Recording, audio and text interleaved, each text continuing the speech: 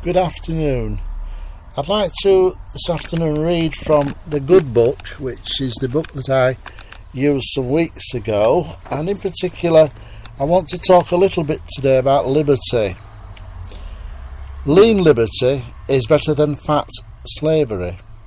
Liberty is not license. The price of liberty is unsleeping vigilance. Better a crust in liberty than sweetmeats in prison.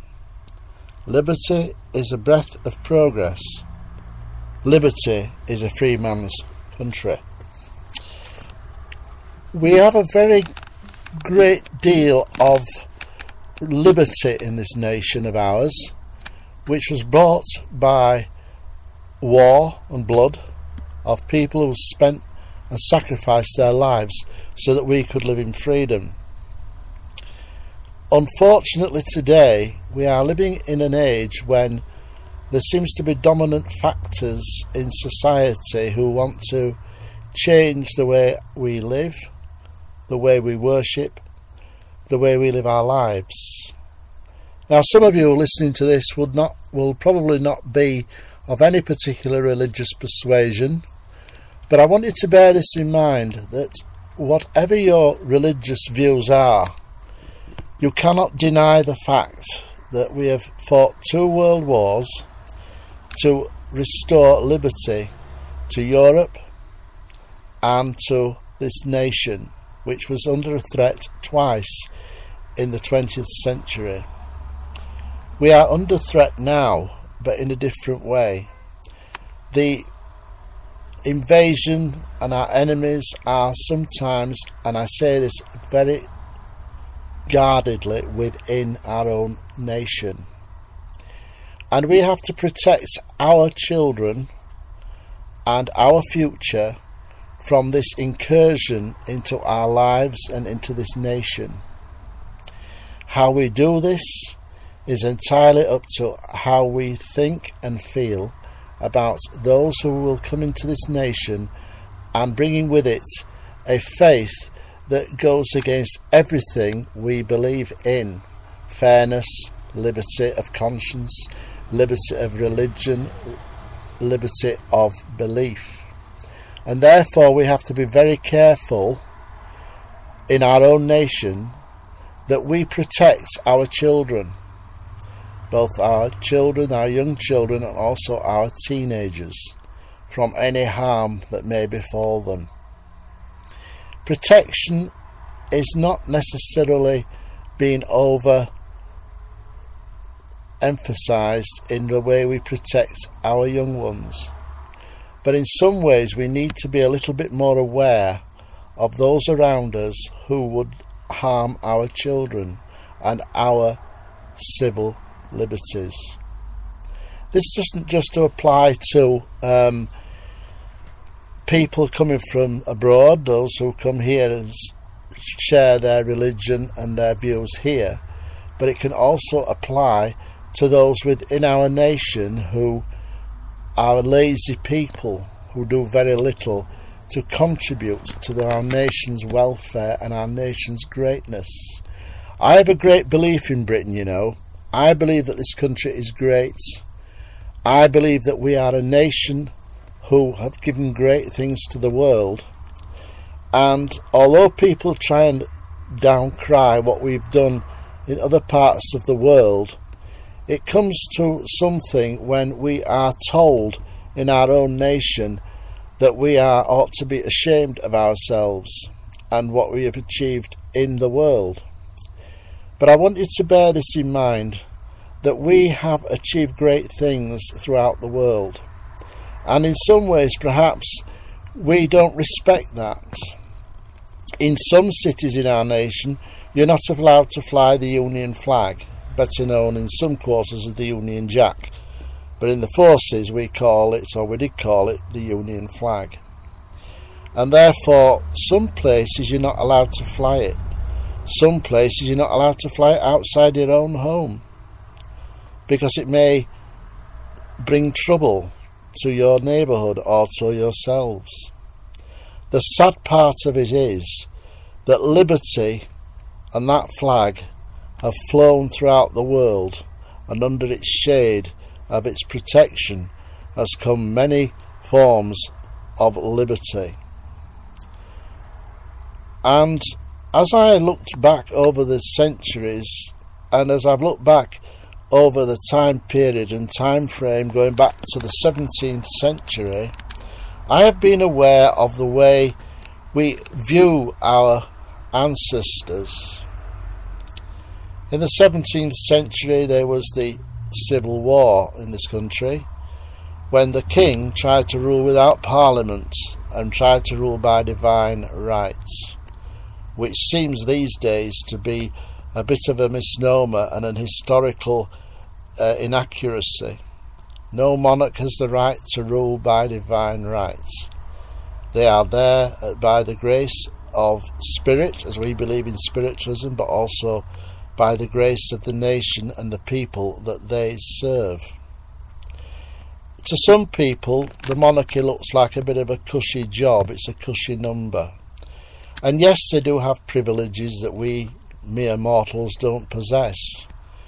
But the fact is that without them we would have a presidency, and that would be greatly disturbing my thoughts, and in particular when I think back some years to when over 1,000 and more, probably 1 million people, I believe, I've got the figure wrong there, marched through the streets of London protesting about a war in Iraq. They were ignored by the then Prime Minister, Mr. Tony Blair, and our nation went to war. Now, whatever your views are, whatever you feel about it, the fact is we were in a war situation and we went to war. And people, young people, people who were in their 20s, some were maimed, some were even made the supreme sacrifice. But at the end of it, look what has happened. The war was unnecessary. The loss of life was incalculable. And yet, he believed that he was right. He went against our liberties. He went against our liberty of conscience. And he went against the people of this nation in declaring war. He didn't actually declare war. He invaded Iraq without consulting Parliament or asking the nation what the nation thought. That isn't liberty. That is dictatorship. So we are walking a very fine line between what is liberty and what is a dictatorship. Remember this, liberty was not bought cheaply. Many died for the sake of liberty, and many who followed the Christian Gospels, the Bible, were burnt at the stake for having a Bible in English. Remember also that when it came to persecution of liberty, of English liberty, the colonists in North America were faced with the despotic way of our then sovereign King George III in his effort to make Americans or English colonists pay for a war that they had no part in apart from supplying some militia to fight the French. And at the end of the day, we lost out because our king decided he wanted them to pay a tea tax and other taxes too, a stamp tax, so that they would repay the debt that we had endured in this nation. So it's important for us to realise that liberty isn't just for this nation, but it's for the English-speaking peoples who look to this nation to lead still. And in some ways, perhaps our spirituality, our spiritualist comes into play, because I've read in the Lyceum Manual, the 3 words liberty, equality and fraternity. It's almost like the banner of a trade union. But the liberty equality and fraternity are at the bedrock of spiritualism and the bedrock of spiritualist belief. Eternal progress is open to every human soul. Personal responsibility. They're the two tenets of the 7 principles. They are the foundations, if you like, on which our faith stands. We must recognise that there are others too who do not follow spiritualism. Maybe they are what I call secular people, people who do not believe one way or the other. There are those who follow the Wicca path, those who follow Buddhism, those who follow different religions and different disciplines of faith.